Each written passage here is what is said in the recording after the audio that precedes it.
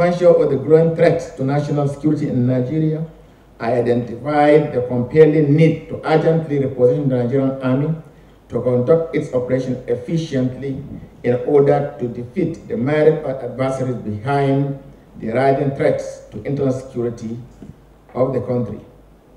On this premise, I articulated my vision of the Nigerian Army, which is a professional Nigerian Army ready to accomplish all assigned missions within a joint environment in defense of Nigeria. And in line with this vision, I espouse my command philosophy, which is hinged on readiness, duty to country, capacity, and leadership development as its pillars. To achieve this, I have outlined cardinal pillars of professionalism, readiness, sound administration, cooperation with other services, government ministries, department agencies, and international partners to defeat all threats confronting the nation.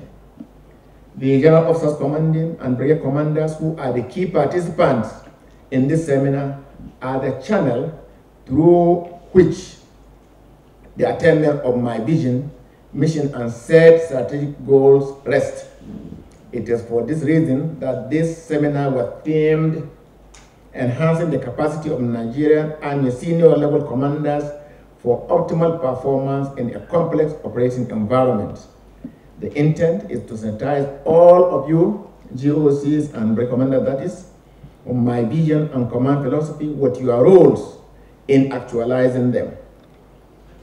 We are operating in increasingly complex environment and confronting threats that continue to change shape and form, requiring multidimensional, multidisciplinary, and multifaceted approach in defeating them. Training events like this seminar create forum for the senior officers and senior commanders of the Nigerian Army to frankly and sincerely share experiences and identify gaps in our operations.